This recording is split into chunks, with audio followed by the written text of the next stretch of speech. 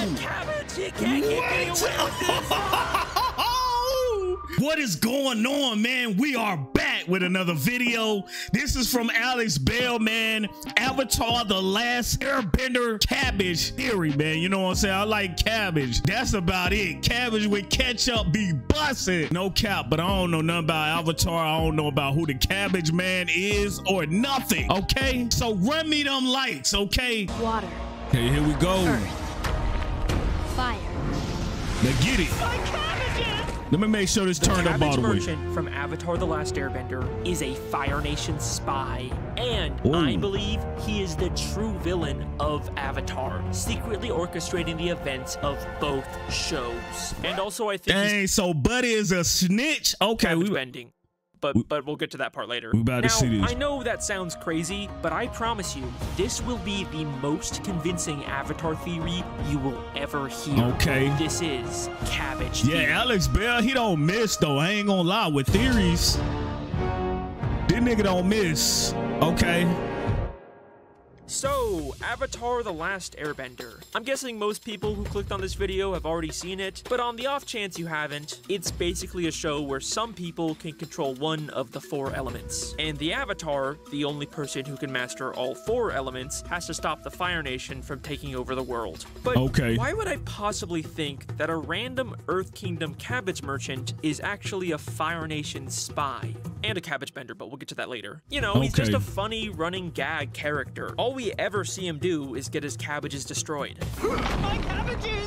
My cabbages! My cabbages! My cabbages! Well, bro, you gotta sell more than cabbages. We are told many times throughout the show that there are Fire Nation spies. He was probably trying to signal the Fire Navy. Oh yeah, I'm sure he's a spy for the Fire Navy. Okay. How do we know you're not Fire Nation spies? Jet, he's just an old man. He's Fire Nation. He was sent to eliminate me. But strangely, we never actually see any of them. But at the same time, we know there must be spies out there because someone is giving Zuko very detailed information about the gang's whereabouts. We're closing in on the Avatar's trail. There have been multiple sightings of the Avatar. Somehow Prince Zuko and the Fire Nation keep finding us. And let me ask you this. Who does the gang constantly run into throughout the entire show? Oh, boy. The Cabbage Merchant. Okay, why is he getting locked up right there, but though? don't worry. We're just getting started. Nah, that picture kind of looks sus. I ain't gonna count. Bruh, it's all in the booty. You know what I'm saying? Just all in the booty. The face is all in the booty. You know what I'm saying? In book 3, the gang goes to see a Fire Nation play all about their adventures. You guys are not gonna believe this. Put a shirt on, nigga. Silly, here to spread joy and fun. It's basically just Fire Nation propaganda where the Fire Lord is shown as the good guy and wins in the end. The world is mine. Y'all don't sit y'all down. The plot of the play is surprisingly accurate. Riddles and challenges must you face. No, Jet, what did they do to you? Must destroy. What? How's it accurate? Where did they get all of this information about the gang? His sources include singing nomads, pirates, prisoners of war, and a surprisingly knowledgeable merchant of cabbage. A surprisingly knowledgeable merchant of cabbage. Huh. He a snitch. Why did the Cabbage Merchant, an Earth Kingdom citizen, help them write Fire Nation propaganda? Because he's actually a Fire Nation spy. Okay, wait. Maybe I'm just overthinking this. Maybe he didn't necessarily know he was helping the Fire Nation. For all we know, someone just asked him about the Avatar, and he was more than willing to complain about the guy who has destroyed his cabbages many times. Yeah. I can see. He might be a little petty, but there's no reason to think he's secretly trying to take down the Earth Kingdom. Facts. Right? Right. Ah, man, right. In Book 2, the Cabbage Merchant tries to take the ferry to Ba Sing Se, but he gets rejected by the ticket lady. I told you already. Okay. No vegetables on the ferry. One She got a foam on her head. The entire ecosystem of Ba Sing Se. What is that? Security. Why that look like a foam? Oh, my cabbage! Dang. She destroys his cabbages to Why she avoid do risking that? cabbage slugs from getting into the city. Now, this may seem like a bit of an overreaction, but Ba Sing Se is a closed-off, self-contained ecosystem. If the wrong pest got in, it could quickly spread and be devastating for the city's agriculture and economy. And you know what's just some cabbage, bro? What did it? There's like COVID or something? Like, I don't get that. crazy about all this? She was right. She was right about the cabbage? If you look really closely as the cabbage cart gets destroyed, you can just barely see a cabbage slug flying through the air. One cabbage slug could destroy the entire ecosystem of Ba Sing Se. Listen to what the lady says. A single cabbage slug would destroy the entire One slug? Dang. ecosystem of Ba Sing Se. If the cabbage merchant actually got into Ba Sing Se like he wanted, he would have personally been responsible for the downfall of the capital of the Earth Kingdom. Okay, that's not like a great look for the cabbage man. That's but, tough, you know, right there. Maybe it was just an accident. No, I refuse to accept that. Look at this guy. He is so passionate and obsessed with his cabbages. Off with their heads! One for each head of cabbage! Literally, his only defining trait is how much he cares about his cabbages. Hey, I might not want cabbage after this. Does this really seem like the type of guy who wouldn't know if he had cabbage slugs? He's a Fire Nation spy! But why? I mean, he clearly has a vendetta against Aang, but why would he be intentionally trying to take down the Earth Kingdom? Well, Aang is not the only one who destroys his cabbages. We've seen him try to enter both Omashu and Ba Sing Se, and both times Earth Kingdom bureaucrats destroyed his cabbages. What kind of slum do you think this is? Oh my God. Bro, they destroyed the whole cart. We actually know about. For all we know, this is a regular occurrence for him. And then he's forced to watch as they immediately let Aang, his mortal enemy, inside directly after him. My cabbages! Enjoy your mushroom. We will. I can see why he a snitch now. It is my pleasure to help. All right, we scammed that lady good. He didn't even have a ticket to get into Ba Sing Se. What the hell? And when Aang does destroy his cabbages, and he tries to get justice, You're gonna pay for this! Off with their heads! One for each head of cabbage! guess what the Earth Kingdom authorities do to Aang? What is your judgment, sire? Throw them a feast. Throw him a They feast. throw him a feast. The Bro, look at that cabbage merchant pig has right there, just as much- dog. You know what I'm saying? They got the pig and everything on there. Do y'all eat pig feet, bro? If you do, you're nasty, bro. You're nasty.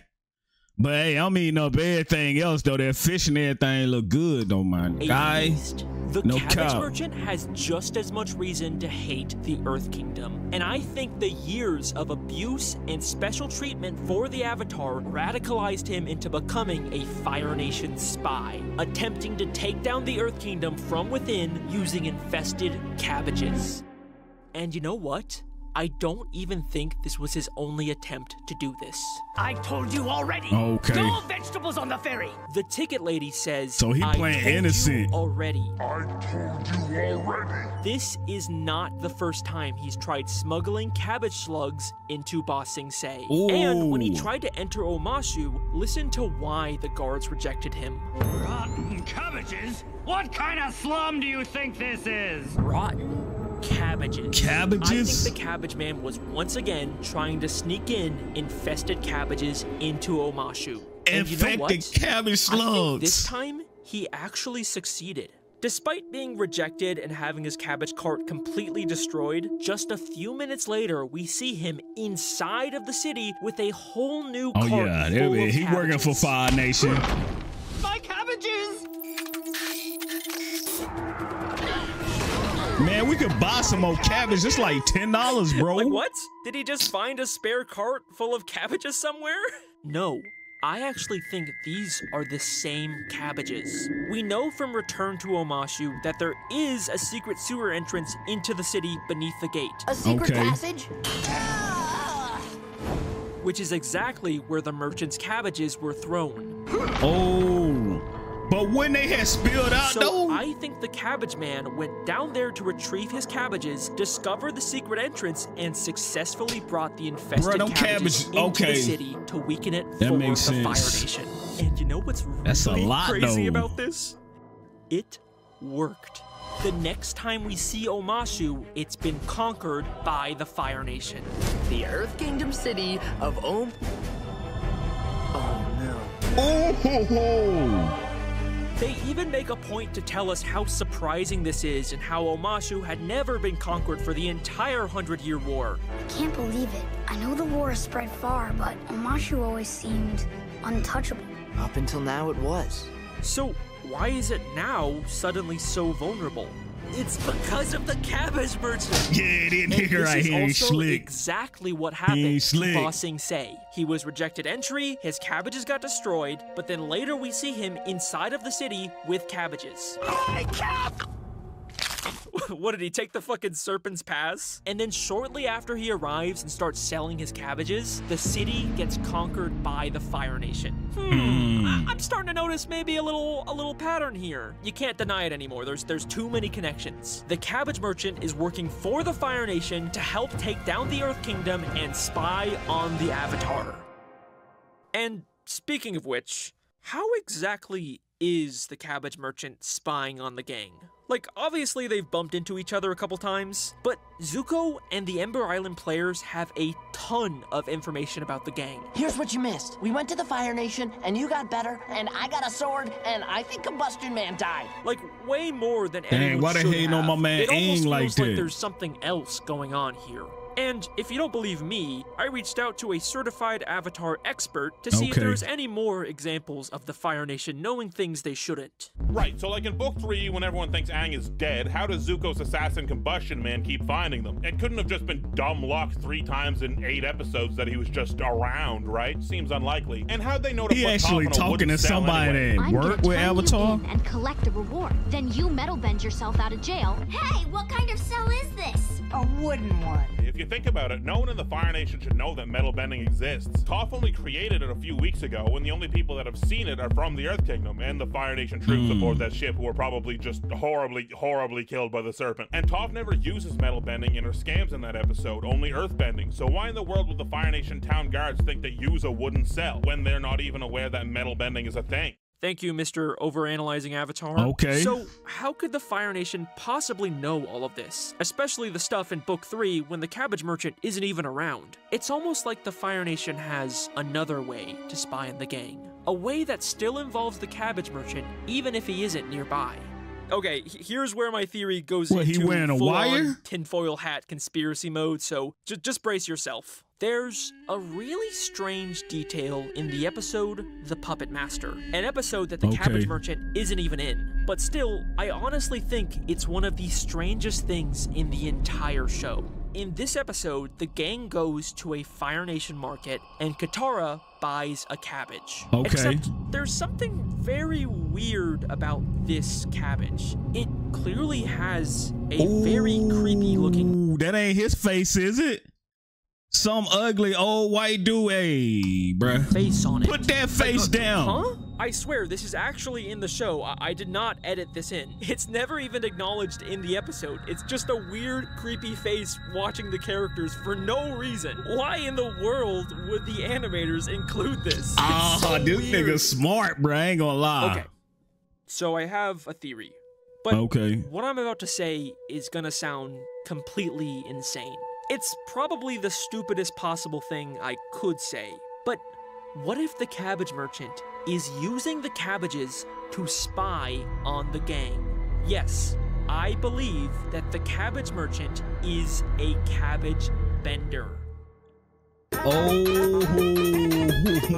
Okay, wait, don't go. I know that sounds stupid, but I swear it makes sense. Just hear me out. In this show, there is a precedent for being able to spy on people through vegetation with the swamp. I think I know how to find them. Everything is connected.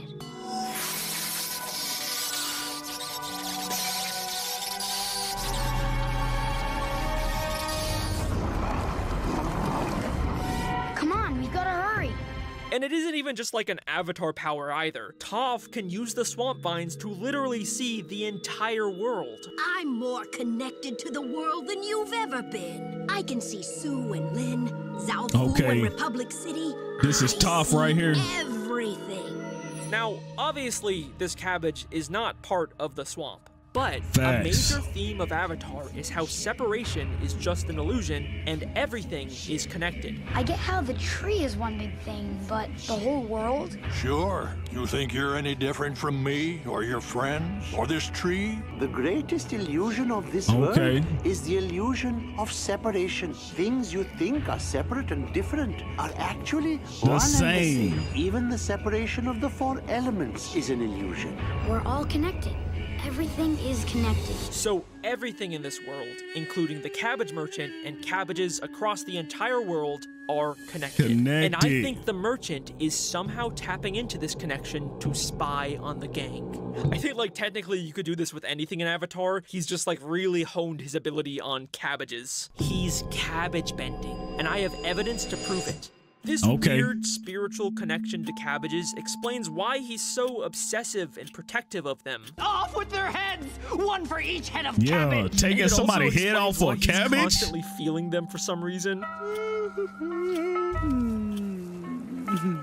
He's not just randomly caressing a cabbage, he's connecting with it through cabbage bending. And if you don't believe me, one time while he's feeling a cabbage, we can see him literally sense the gang coming.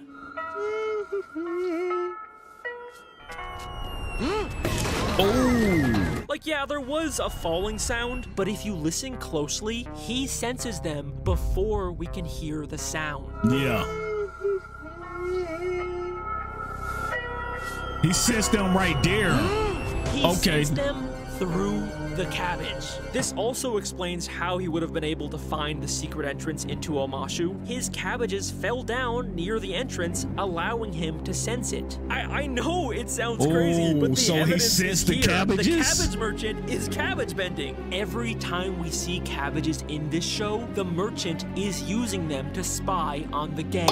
He is always watching them. He's not just some random funny background character. He is a highly skilled double agent working for the Fire Nation. And if you still, after all of this, don't believe that, then let me ask you this.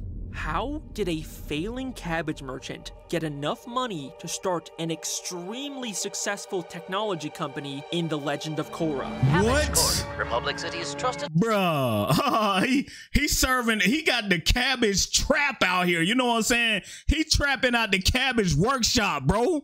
Selling it to everybody. In the, you know what I'm saying? Hey, that's crazy, man. That's crazy. Technology for over 50 years. No! Not my cabbage corp! They even built a massive statue of him in Republic City. They don't just hand these out. Not even Katara got a statue. The cabbage merchant built his empire with blood money he was paid by the Fire Nation to take down the Earth Kingdom. And he has gone on to become one of, if not the most rich and powerful people in all of Avatar.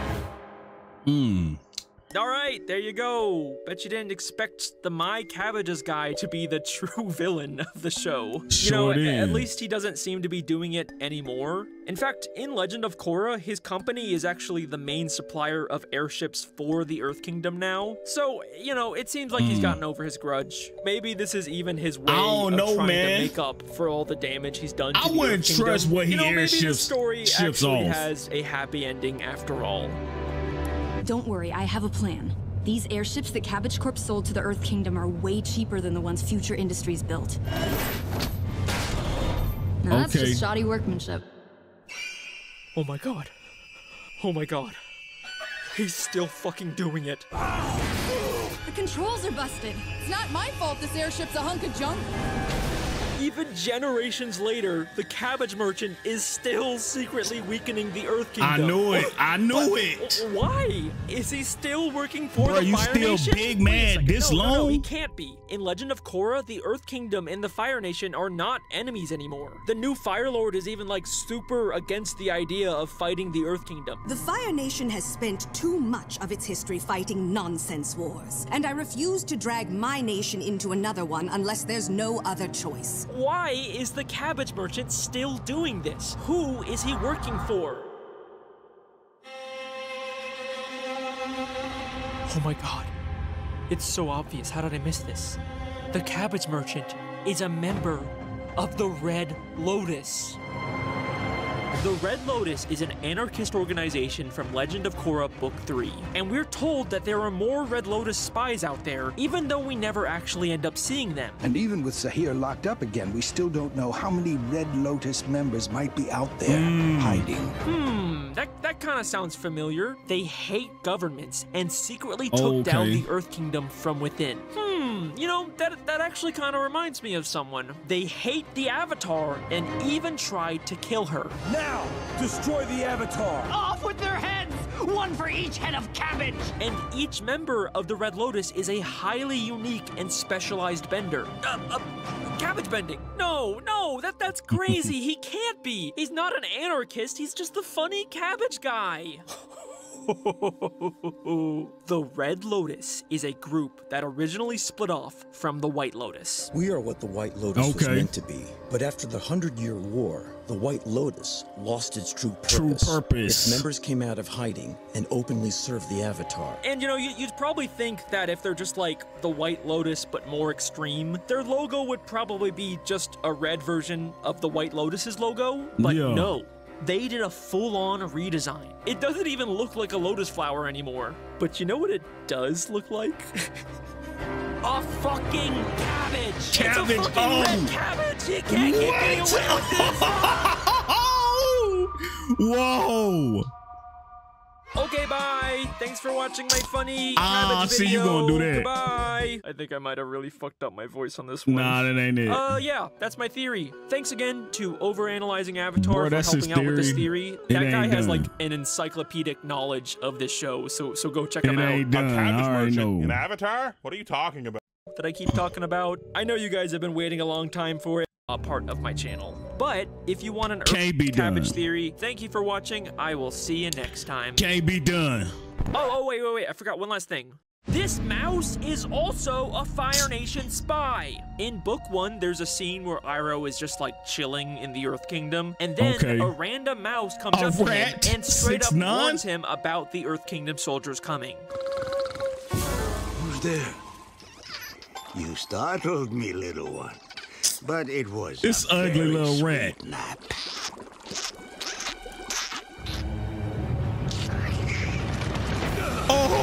there is no other way to interpret this. This mouse was 100% that don't even look right. And then, 6 episodes later, Momo brings Katara a mouse that looks exactly the same.